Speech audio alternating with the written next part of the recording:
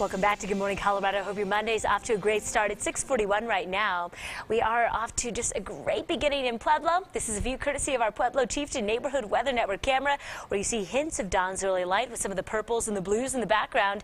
Temperatures at that camera location range in the mid-40s. But we're at 48 for the Pueblo Airport. That's the same temperature for the Colorado Springs Airport. And we're sitting in the 30s and 40s only for the mountains and the mountain valleys. Folks, grab the light jacket as you step outside.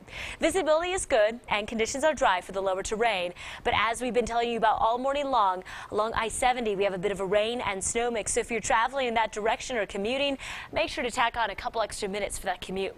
For Colorado Springs and Pueblo, we're staying very dry right now, but this afternoon, that's when we'll add in the possibility for some of those storms. Right around 9 o'clock, temperatures should range in the upper 40s, low 50s, with the 50s and 60s by noon, with the 60s and 70s later on this afternoon. For Teller and Fremont counties, we'll begin the day in the 40s and 50s, with some of the 50s and 60s later on this afternoon.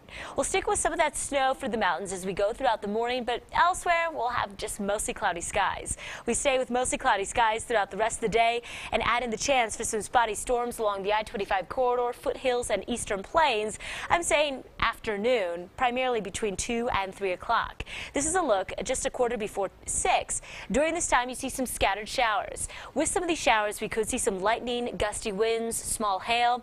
I don't think that heavy rain will be a main factor today, but we can't rule out just a couple of bursts of heavier rain. High temperatures today are set to range in the 60s and 70s. Overall will be relatively pleasant, but with some of that wind and some of those storms this afternoon, I think some of those temperatures might feel a bit cooler. Now Tuesday and Wednesday, those conditions start to clear out. We'll stay dry through the middle of the work week, but Thursday all the way through Halloween, that's when we add in the possibility for some of those storms. Temperatures on Halloween will be the coolest out of the next 7 days.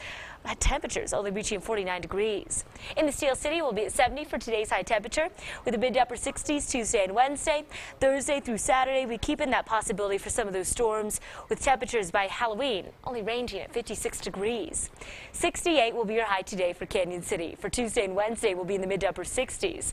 Thursday through Saturday, we have that chance for some of those scattered storms, with temperatures on Saturday only reaching 53 degrees. Remember that forecast models are still differing as to just what exactly will happen on Halloween, so make sure you stick with us as we get closer.